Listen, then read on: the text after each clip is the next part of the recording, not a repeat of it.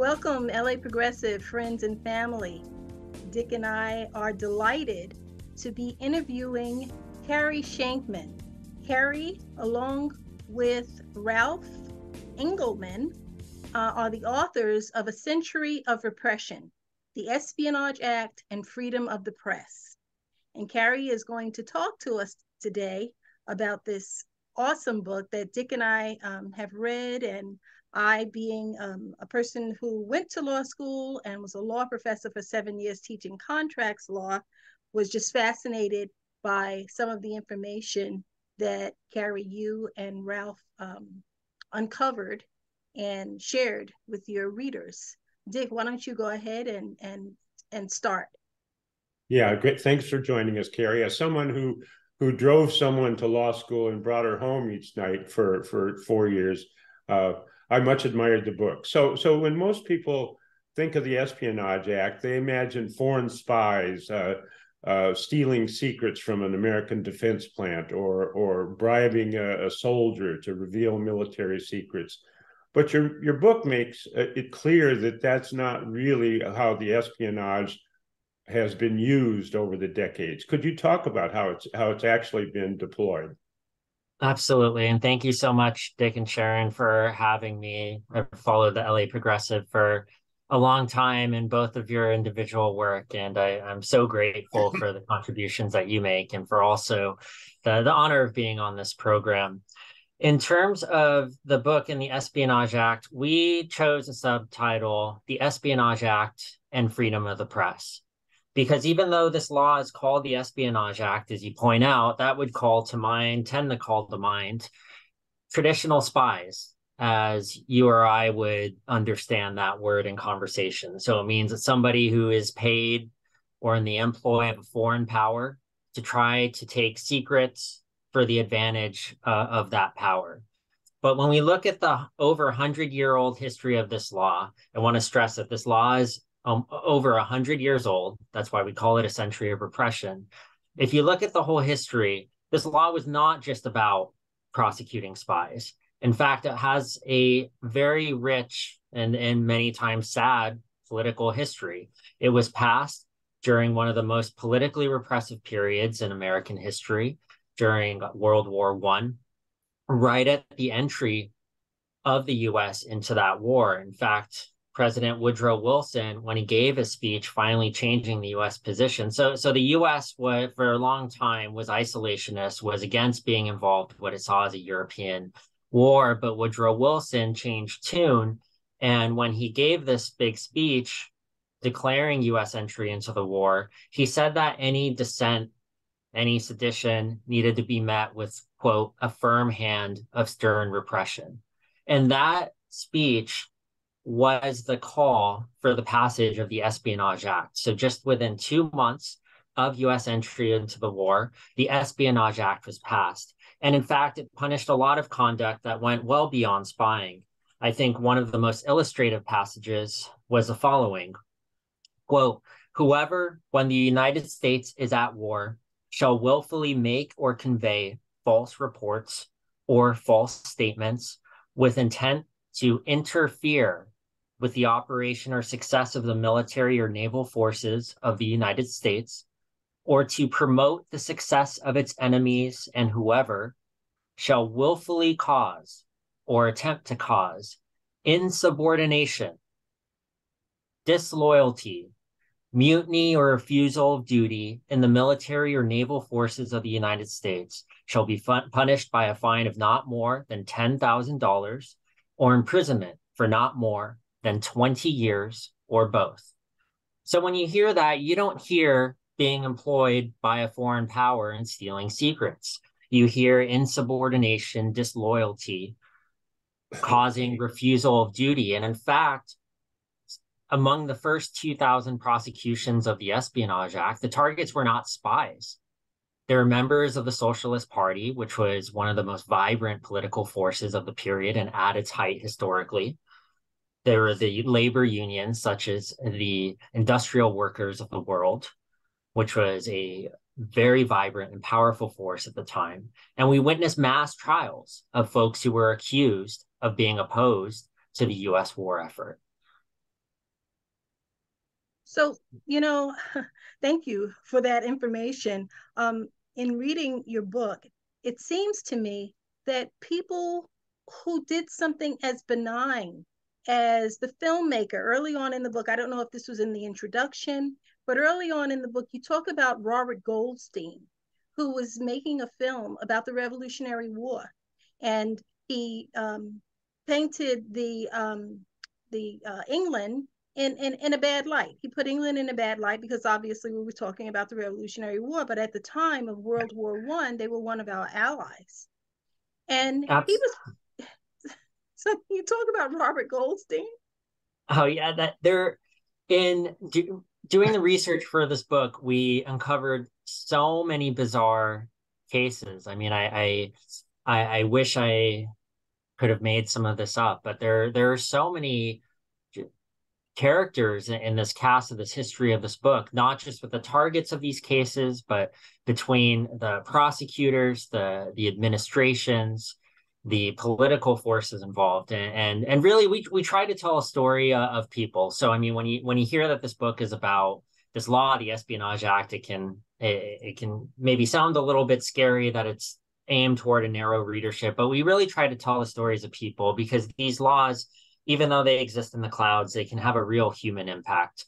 So with Robert Goldstein, that's one of these really strange stories. So he was this hapless filmmaker. He sunk close to 200,000 of his own money into the film. Keep in mind, 100 years ago, that was quite a bit of money. And it told the story that painted, it was about the Revolutionary War, and it painted, I believe that it was the queen of, it was the monarchy of England. It talked about King George's mistress as Queen of America, and depicted British atrocities that were largely true if we know anything about British imperial history. So Goldstein was charged under the newly minted Espionage Act. It opened in May 1917, just a few weeks after U.S. entry into the war, and he was going against, at the time, effort by Hollywood. So we see this throughout history, actually, where as part of U.S. information campaigns, Hollywood has often been enlisted as part of those efforts. And we go back. I mean, that was one thing that drew Ronald Reagan to the presidency as a former actor. And there have been books written about that. But Hollywood had been enlisted in that war effort. He was eventually released after being charged and convicted under the Espionage Act just after 3 years, but he just faded into the shadows. In researching the book, we actually tried to find a copy of Spirit of 76, which was the name of his film, but it seems that no copy actually survived him, sadly, because I would have loved to have seen it, but all we can read about are in books. He was last heard from, I believe, in 1935 in Germany, and very sadly is presumed to have perished in a concentration camp. Yeah. So chapter 4 of your book is titled Amerasia. Around 1945, it looked like the Espionage Act began to take on a new meaning. Can you talk a little bit about the Amerasia affair and how that played out in subsequent history? Absolutely. So the first part of our book looks at the two world wars, where the Espionage Act was used primarily as a tool for political repression. So to go after dissidents, to go after the anti-war movement. It was instrumental in the rise of the ACLU as well. So those conscientious objector cases during World War I, those were a bulk actually of the predecessor to the ACLU, and its founder, Roger Baldwin, had led those cases. So we saw that trend during the world wars, but then there's a shift in 1945, which you raise, to the Espionage Act as a direct tool for information control. And that's when we really start to see this law be used to prosecute whistleblowers and insider sources who are providing information to the press that either shows the government in a bad light, is contrary to the policy of whatever administration is in power, or what we see nowadays, the revelation of war crimes and serious abuses, whether unconstitutional actions or human rights violations. So the Amerasia case was, again, this very bizarre story. There's a lot of contention historically. There's some folks today who insist that it was a communist plot within the State Department. But the Amerasia case, we won't go into all the details of it, but basically it centered on a high-level foreign affairs journal that was considered an expert in East Asia issues. And at the time, after World War II, there was a big debate within the State Department and the US administration. What do we do about China? Because China was going through a civil war, and there was the communists that were led by Mao, and there were the nationalists that were led by Chiang Kai-shek. So we know historically how that civil war ended. Mao won, and China turned into a communist country.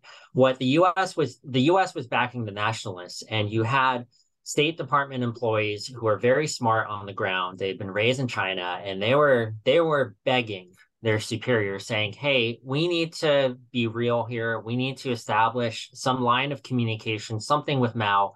They're going to take over, and we're going to be completely frozen out if we're still backing the nationalists, because the nationalists were corrupt. They were losing, and historically they ended up being forced out to Taiwan. Their superiors were not listening to them, and those diplomats on the ground took to the press. And one of the outlets that they spoke to and provided information to was this small journal, Amerasia. So what happened in that case is Senator McCarthy was just starting out with his career, and that case became a lightning rod for him. And in fact, some of these diplomats who were implicated in this whole case surrounding China were McCarthy's first targets. He named them by name in his Wheeling, West Virginia speech. So we make the argument, which has been made by other historians, that this Amerasia case really kicked off McCarthyism and the Red Scare.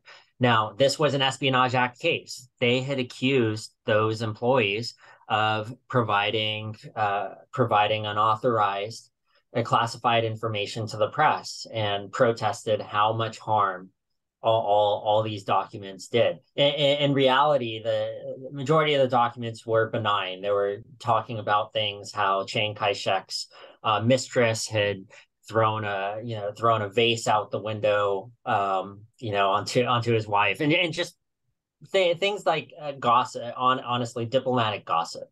We actually see some parallels to today. So when we saw the Cablegate releases of WikiLeaks and Julian Assange, there's a lot of talk about how much harm those releases did, and a lot of what was revealed was simply day-to-day diplomatic talk and gossip. But that case is significant because I think it really embodies this demonizing of targets in Espionage Act cases as spies, because the same dialogues were happening then.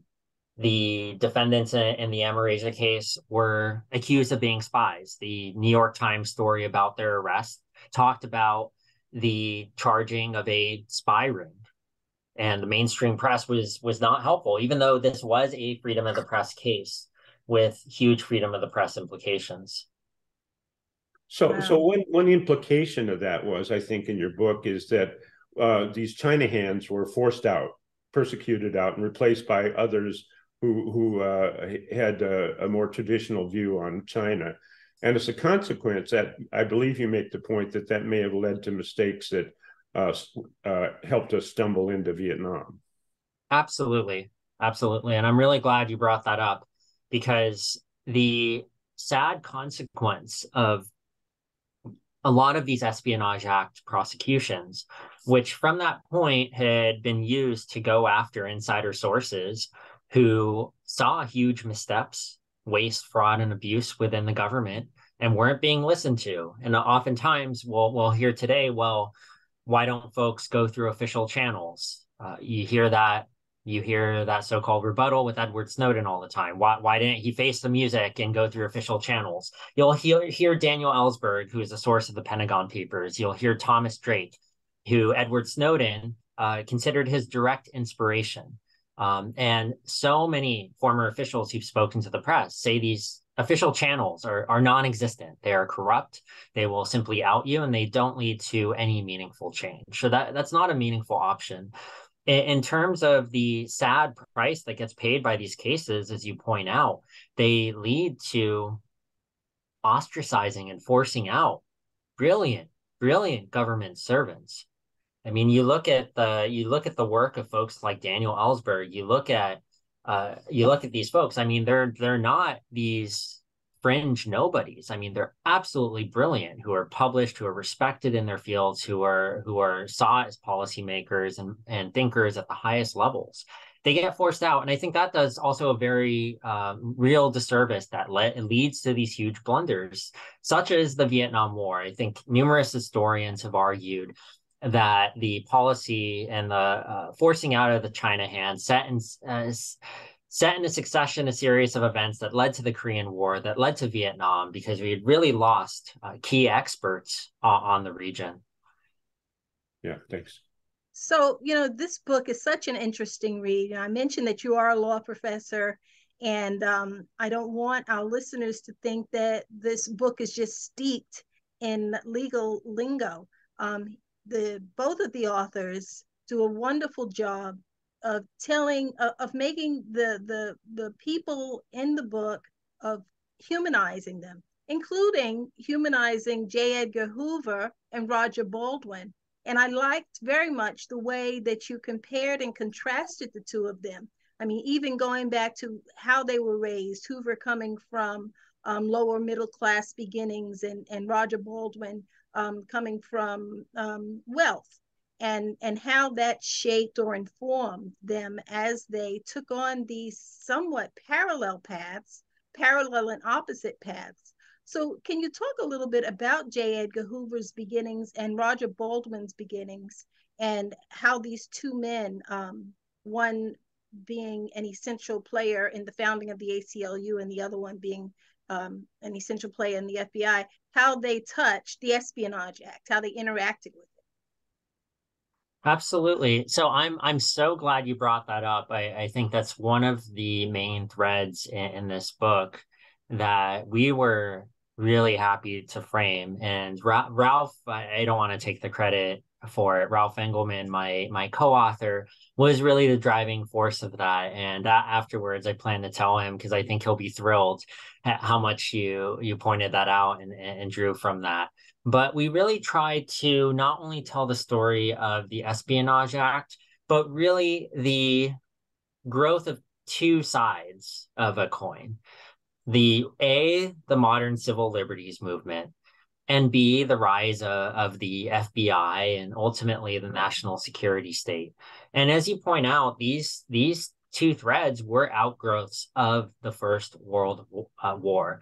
So Roger Baldwin, the future founder of the ACLU, he had started his career actually with the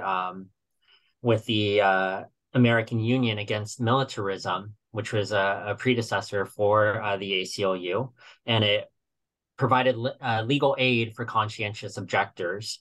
And we saw a shift actually in Roger Baldwin's outlook that I think mirrors the shift within the civil liberties movement, in that it really started out extremely radical. It was tied deeply to movements. It was tied deeply to labor.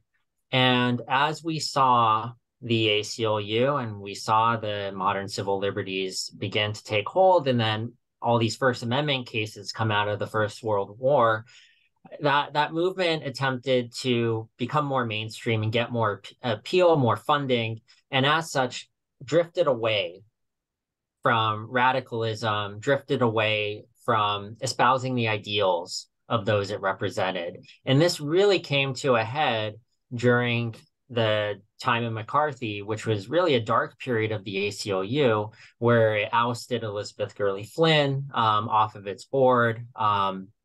due to communism, and really was not not a defender of accused communists during the war. Now, there's been a circle where the ACLU has come to defend Espionage Act cases again, and you look like some of the key attorneys like at the ACLU, like Ben Weisner, defend Edward Snowden and are quite vocal, and also in opposing the extradition and the charging of Julian Assange under the Espionage Act. So there's really been this circle as we trace, but it's an issue actually that the ACLU struggles with today. I think there was a big Times article maybe a year ago about how there's been fractures within the ACLU about things like their defense of Citizens United, which a lot of folks don't realize. Citizens United was defended by the ACLU. That was a case that defended corporations' First Amendment rights that has, in effect, led to unlimited political and election influence by corporations. But as a matter of strict First Amendment principle, many will argue that that was correctly decided, even though it has horrible practical implications. Same for the defense of white supremacists, like Charlottesville, etc. A lot of these far extreme right-wing hate speech cases are defended by either oftentimes by the ACLU or similarly minded organizations that are doing it for protecting the rights. And there's a lot of debate within the ACLU of where do you draw the line of the types of defendants you take on. So we really try to explore some of those themes. We go into it in depth, but Roger Baldwin, he's a fascinating character, as you point out. He comes from an upper class background, in contrast to J. Edgar Hoover, who in many respects had several chips on his shoulder. He's kind of we point out that he's faced bullying, and he was recruited actually as a young man by John Lord O'Brien, who was the head of the War Emergency Division during World War I. And really, from the beginning of his career, J. Edgar Hoover was instrumental in going after political dissent. That was his job, to go after the anti-war movement. And we argue that the climate of World War I and these Espionage Act prosecutions really shaped J. Edgar Hoover's worldview, and not only his distrust of dissidents in the anti-war movement, but really his racism as well. Because we saw J. Edgar Hoover's racism at full play during World War I and World War II, when he specifically targeted Black publications that were pro-civil liberties, and he saw as a result being a threat to U.S. efforts abroad. And there was a big movement actually during World War II where J. Edgar Hoover was putting a lot of pressure on the Justice Department and on FDR to actually prosecute Black publications under the Espionage Act. Then we saw actually a very strong coalition led by a young man, John Senstock, that with the Chicago Defender, who actually headed a number of publications and pushed back against that, and was successful actually in getting FDR to back them. But there were serious investigations and prosecutions by Hoover. And this is something that I think gets often ignored historically, is the vibrancy of the Black press over the two world wars and the existential threats that they faced. The very real investigations that were led by Hoover. And then we fast forward decades, we look at COINTELPRO, we look at the investigations of the Black Panthers, and we argue you can draw a line back to World War I when this stuff was getting shaped, and it was business as usual for J. Edgar Hoover. So I know that's a little bit of a long response to your question, but it's really an important topic, and these two are important threads, we feel, in really understanding what's happening in 20th century U.S. history politically. Yeah. It's a little bit overwhelming, and I have to say a little bit depressing, especially being a Black person who is a member of the ACLU. And Dick and I are actually on the board of the ACLU, and we're very familiar with some of the internal struggles as well as some of the wonderful victories of the ACLU. I thank you so much for pointing that out. Go ahead, Dick. Yeah. Could you talk a bit about your discovery of a discussion of the movie War Games in some of the documentation you uncovered in researching the book? We thought that was an interesting story. Absolutely. So this is another one of these absolutely, I just want to say it's a bonkers discovery about some of these influential and scary aspects of US policy. But uh, it's I'm not making it up when I say that War Games, the 1980s Matthew Broderick blockbuster, was the catalyst for our current computer crime law and policy. Like full stop. It is. So what happened is Reagan was watching War Games at Camp David. He got really freaked out when he saw this movie depiction of a teenage hacker hacking into military nuclear computers and sparking a world war. So he took it to the Joint Chiefs of Staff and at a meeting, just kind of looked back and forth and said, "Wait, is this possible? Can a teenager do this?" And the others kind of shrugged, but said this might theoretically be possible, and that was a push, literally the push for passage of the law called the Computer Fraud and Abuse Act, which to this day is the computer crimes law used to go after a number of computer-related crimes. There's a lot of controversy actually around this law because it's so antiquated. It predated the modern internet and most of, if not all, the devices we're using on a daily basis. In fact, the Supreme Court had a big case just about a year ago reviewing key aspects of that law because there's been a lot of disagreements within the courts about interpreting it. But when I say this Hollywood film was behind passage of this law, I mean that in researching the congressional reports of the Computer Fraud and Abuse Act, and we cite it in the book, there are references to War Games. Like they're cited in the congressional record. I wish I was making this up. And it really just goes to remind us of the implications of uninformed policy and how scary that is, because there are people in prison because of the CFAA. I don't know if listeners and viewers know of the case of Aaron Swartz, which is a horribly tragic and heartbreaking case. So Aaron Swartz was a brilliant young visionary and programmer, one of the co-founders of Reddit, had worked deeply in activist and in privacy spaces, but he pushed for an effort to try to make academic articles public and accessible. So I don't know if folks are familiar with JSTOR and other databases like that, but a lot of so much scholarship is paywalled. And if you're a member of the public and don't have institutional access, you're basically frozen out from a lot of knowledge. So he had gone to the MIT campuses and downloaded troves of articles and tried to make them public. So MIT and JSTOR actually declined to push for charges for him. They thought, hey, this is just someone who's trying to act in the public interest. Don't do it again. But this isn't some black hat hacker going into banks and trying to steal credit cards.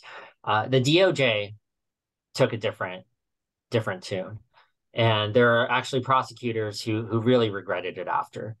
Because they, at the time, Anonymous was big. There were a lot of scares about hackers, and the DOJ wanted to nail someone to the cross. So they picked Aaron Swartz. And for that, they charged him, and he was facing upwards of 30 or more years under the Computer Fraud and Abuse Act. I'm not making that up for just making scholarly articles available to the public. At the time, sadly, Aaron was suffering from extreme depression. And he, out of principle, refused to take a plea deal. They said, hey, listen, we'll give you a slap on the wrist if you admit guilt. And he didn't want to do that. And he stuck to his guns. But tragically, he committed suicide in his apartment before he faced trial. And in fact, some of the big efforts to reform that law are called Aaron's Law for that. But So going back, I mean, we can talk about war games, and we can talk about, you know, how silly and funny it is that this was the impetus, but we have to remind ourselves too that it also has real world implications and ruins lives, and that's what's truly scary, is when you have incompetence at that level that is causing that degree of damage to people. Yeah, that really is scary, and you bring up a nice segue into our next set of questions, which have to do with Julian Assange and the Espionage Act, and you talked about. I listened to a videotape of you talking about the elements of the Espionage Act and how there is no inclusion for a public interest defense. So, saying all of those things, why don't you give us a little bit of background of the Julian Assange case and your role in that, and where Julian Assange, the status of that case right now? Absolutely. So we're talking a lot about the historical Espionage Act cases, but one of the reasons that we published this book was because the Espionage Act is the key law that's used to go after government whistleblowers today. It was the law that was used to prosecute Chelsea Manning. It was a law that Edward Snowden was charged under. It was a law that countless others like Reality Winner, Thomas Drake, now Julian Assange, have been charged under. And that law now is morphed into a tool for prosecuting whistleblowers.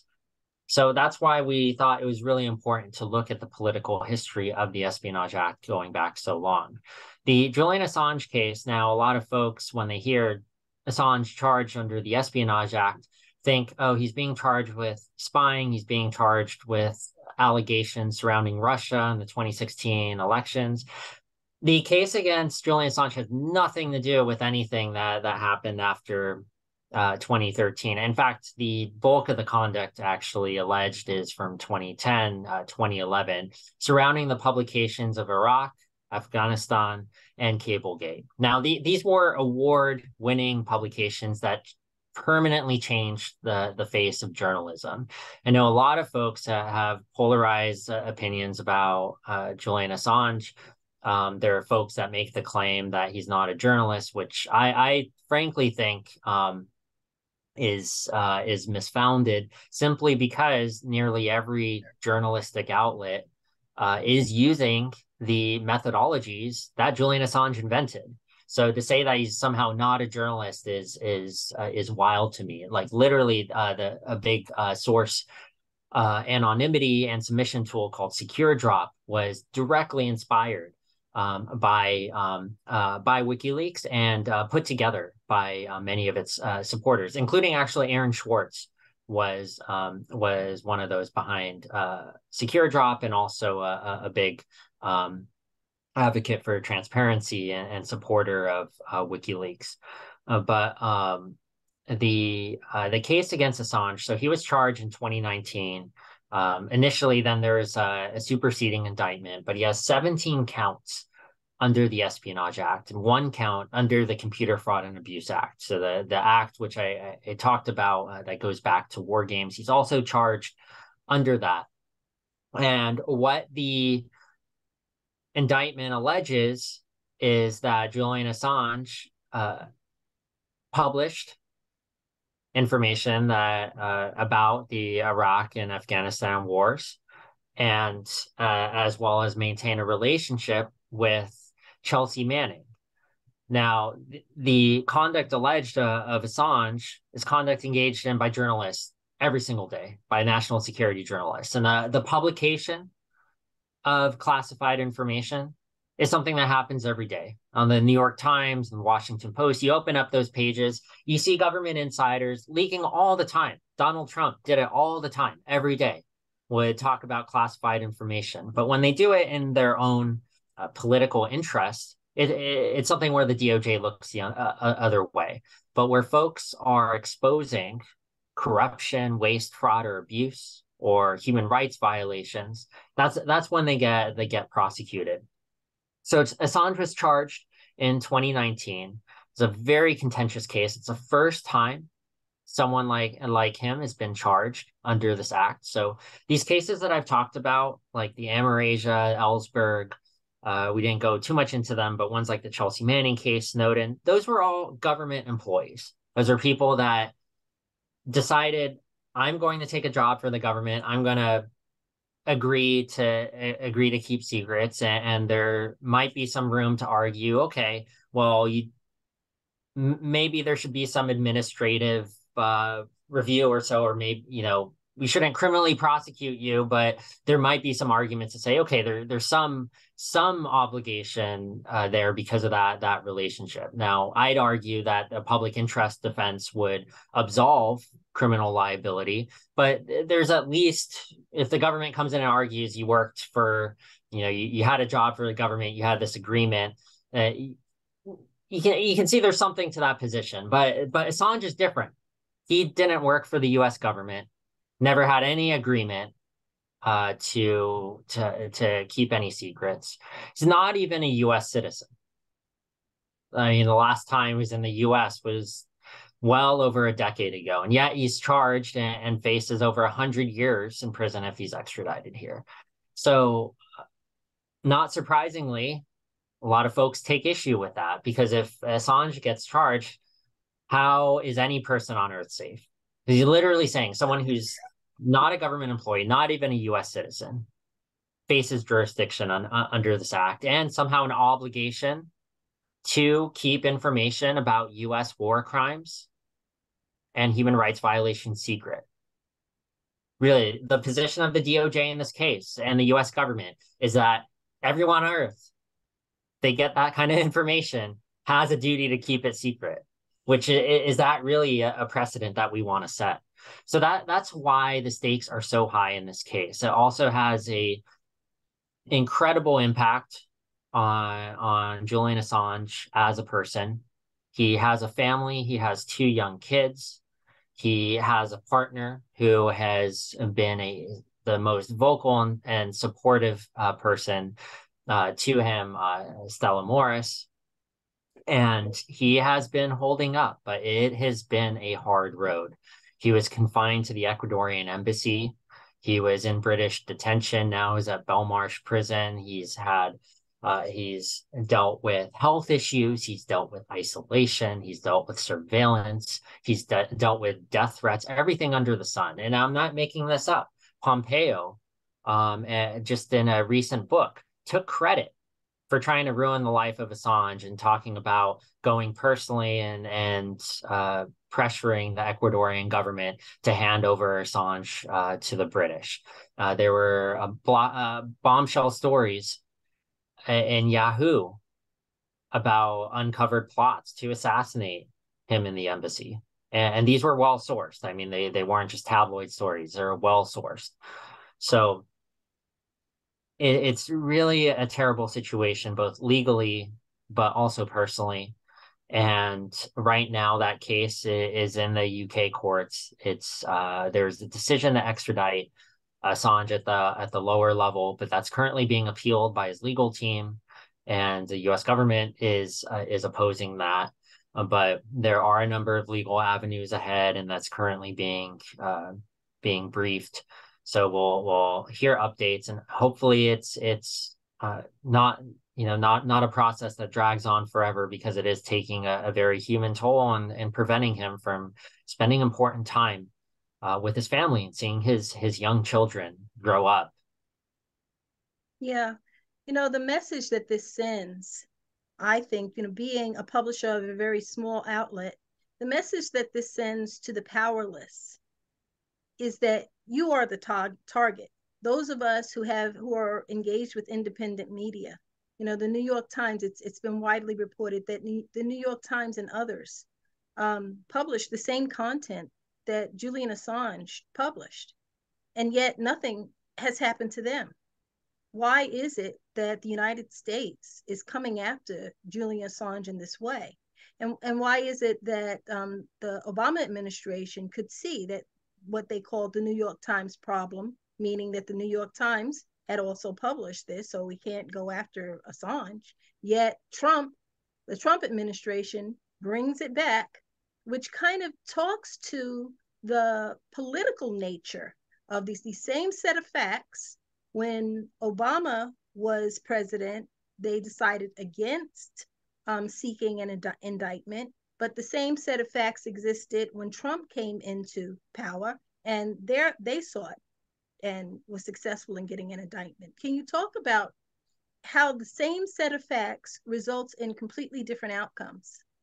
And 100%. And I'm really glad that you brought that up. It is scary, though, when, as you point out, the facts of the Assange case, you open up that indictment, there's nothing new under the Trump administration. He was charged in 2019, and the conduct goes back to 2010, 2011. There's nothing new. There's literally nothing that changed. It was the exact same file, exact same folder that would have gone before a prosecutor's desk.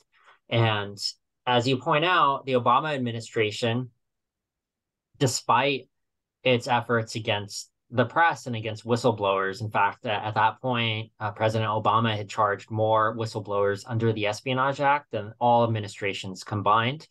Actually, Eric Holder, once he left office, had said that his greatest regret of his tenure was approving searches of Associated Press phone records, which was a major scandal when it came out. There are a number of press freedom violations, of searches of journalists, of prosecutions of whistleblowers. So that was a very negative part of that presidency. And yet, in 2013, the Obama administration told the Post that it declined to pursue charges of Assange for, as you point out, the New York Times problem of the Times, the Guardian, a consortium of outlets had published these same documents.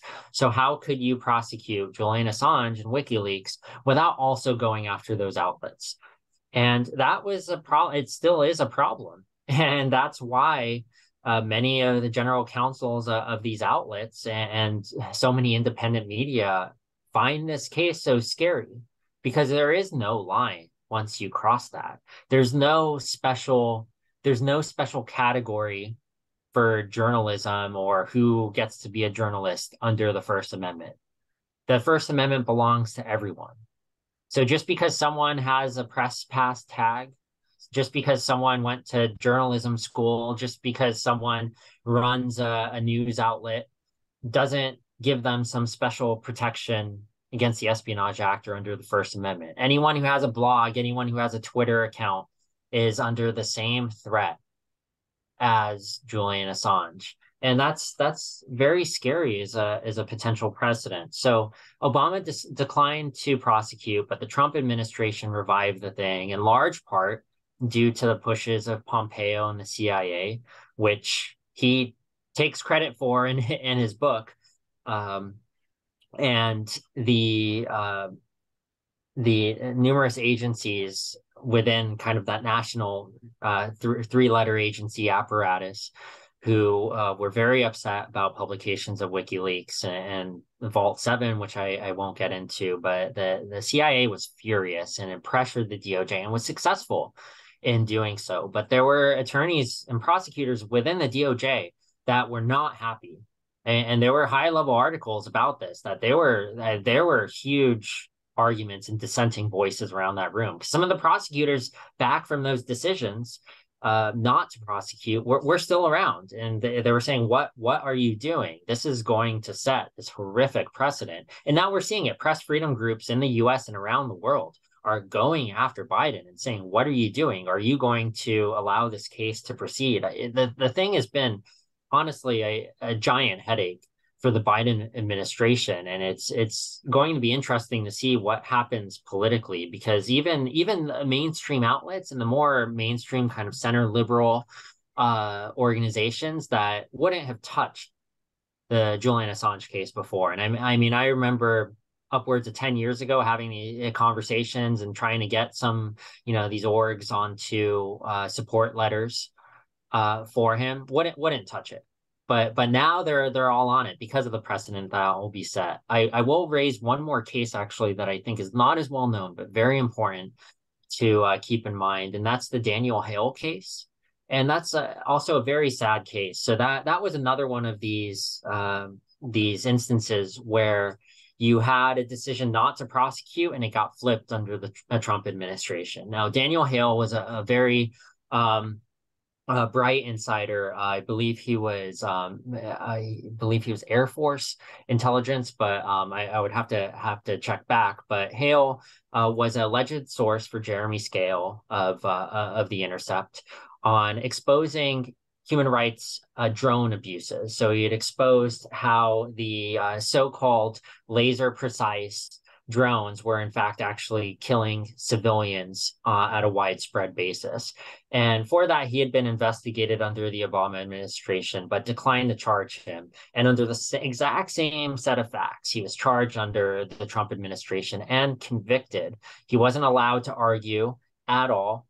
He was prohibited from giving his intent in serving the public interest. He was prohibited from making the argument that he was literally exposing civilians being murdered.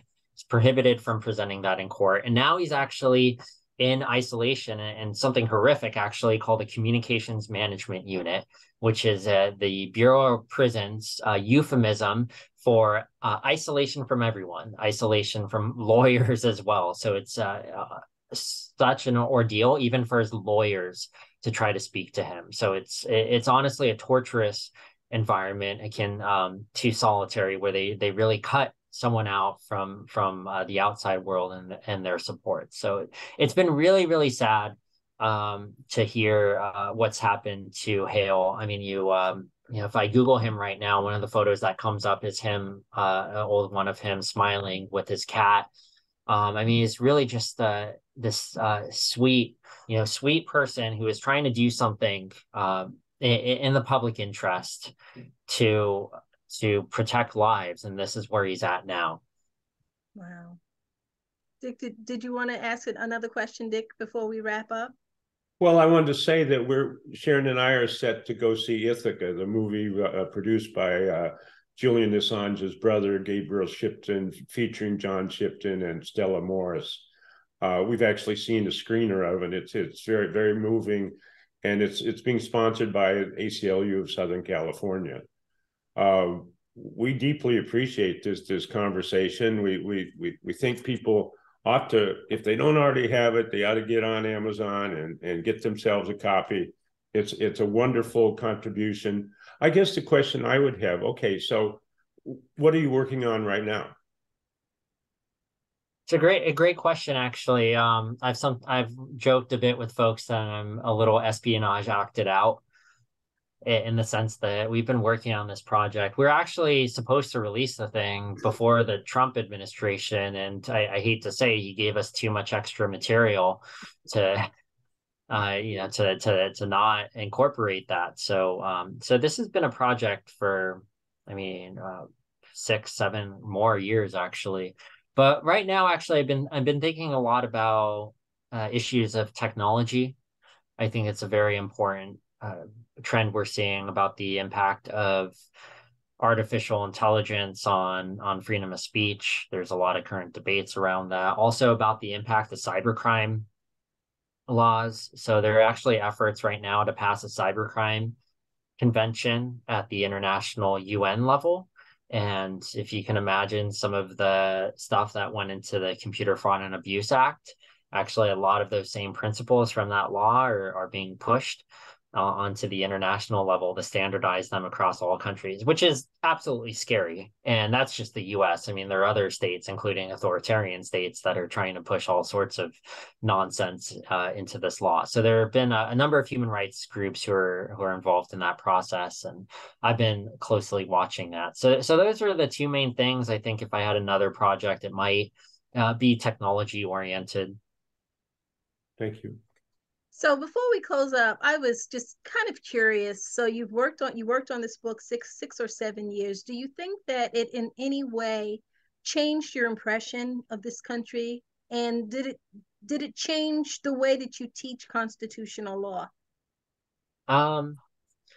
So most of the teaching I'd say is more lectures, but I'd actually be happy for your mentorship on more long-term positions. But in terms of my outlook, because I have given a lot of talks on the act and talked to a lot of students, not just law students, but also journalism students who are often shocked and horrified to hear this stuff. I do think that I maybe had more confidence at the beginning of this process and the qualifications and competence of policymakers. I think really what this study has exposed is just how haphazard, politically motivated, and honestly disappointing